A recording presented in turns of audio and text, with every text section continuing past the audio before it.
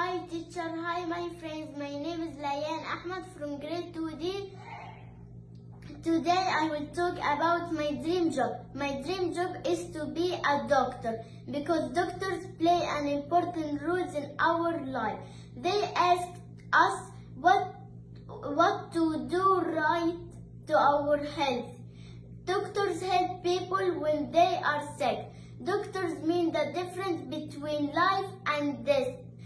And also doctors hold a very important place in our community.